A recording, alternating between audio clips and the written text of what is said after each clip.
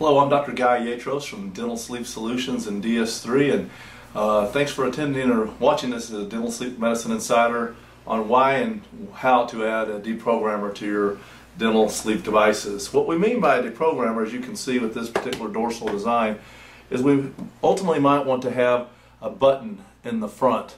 And you can order a lot of the devices with this if you're smart enough to know that you need that ahead of time. And we're going to talk about the indications of why we would do this, what the reasons are, so that when we hit on our devices that it only hits in the front, and we'll show you how to do this. Typically I don't order them from the lab this way because oftentimes I do this later on when I decide the person's clinching and we decide to add it. Before we do that, we want to talk about the reasons why we might do this and the pros and cons of it. When we think about the anatomy, if we add something that hits only in the front, as your muscles tend to want to try to seek the condyle, it's going to fulcrum off this pivot point in the front, and it's actually going to put a little more pressure on the joint. So that's one of the negatives to it. It's going to what we call load the joint.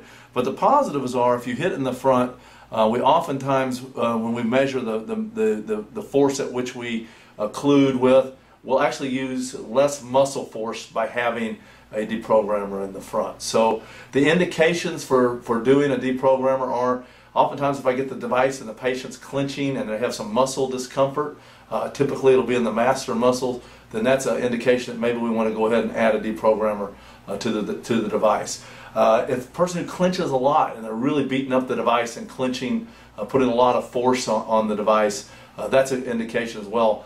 That'll oftentimes cause sore teeth. I'll tell you, my teeth are sore, I'm clenching on this device, and if we put the deprogrammer in, it'll apply less force to the teeth, less muscle activity will take place, and it will oftentimes help these symptoms.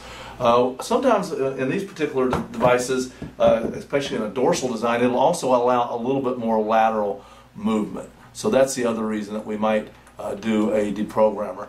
But overall, the reason we do the deprogrammer is to decrease muscle activity. Now the negative for the deprogrammer is it's going to load the joint. It's going to put a little more pressure on the joint itself as it fulcrums across that pivot point in the front. So if we load the joint more, we got to be concerned of several things.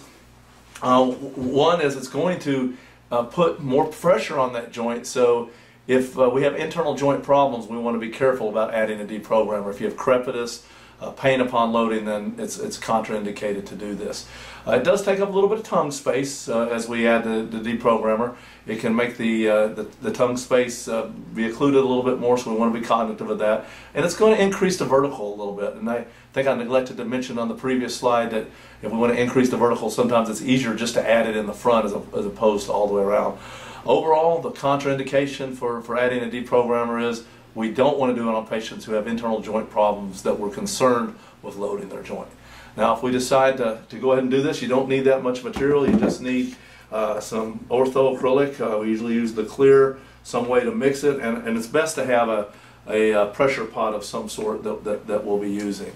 So we just basically take the top of the device. You're going to roughen it up with a burr to make it where you're going to add the deprogrammer. And then what we're going to want to do is add a little bit of liquid and powder together and mix up our acrylic. After we get our acrylic in kind of a putty stage, I usually take a little bit of the monomer and put right on the top. I usually add the deprogrammer to the top of the device, as you'll see as we construct this, and just mold it and get it high enough is important so that there isn't going to be any contact in the back. We can always take this down a little bit. So if you're going to err on the direction of making this a little bigger than smaller. So we add the acrylic, we smooth it out by adding some more monomer on it and get it all smooth with our fingers, and we get it to about the stage that you see here on our slide, making sure you don't get any on the internal surfaces of the device, and which would affect the fit. Obviously I've made that mistake. We've gotten the acrylic in on the tooth surface, and now the device doesn't fit. So be careful about doing that. And you can use whichever boil pot you want. We don't usually use the heated ones. We use the one right here in the middle on this slide. It's really a good device, one because it's inexpensive, and you can just put your own hot water in it. We use hot water just from a hot water bowl pot like you see here on the slide.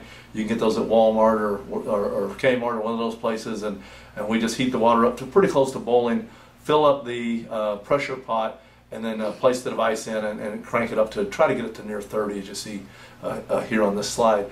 Be careful if you're using certain types of acrylic like thermacryl. Obviously you don't want to use hot water. The purpose of the hot water is to make it set up a little quicker. So we've got our deprogrammer kind of formed there. We want to smooth it down a little bit with our burr.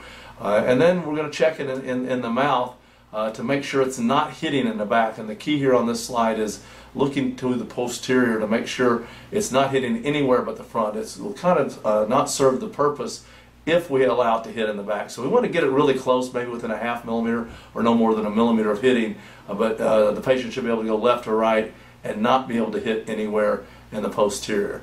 Then we're going to take some articulating paper and mark it as we protrude going forward, and we want to hit real evenly on that deprogrammer and making it long enough so that the patient can't go out beyond the end and get beyond it. So we make it just long enough to where they can't get beyond it, and then shorten it back to right that length. So it just has to be long enough so that they can't get the lower jaw beyond the deprogram that we put there. And then once we smooth everything down and we get it hitting even, we want to see marks that look similar to this, and then we polish the deprogrammer and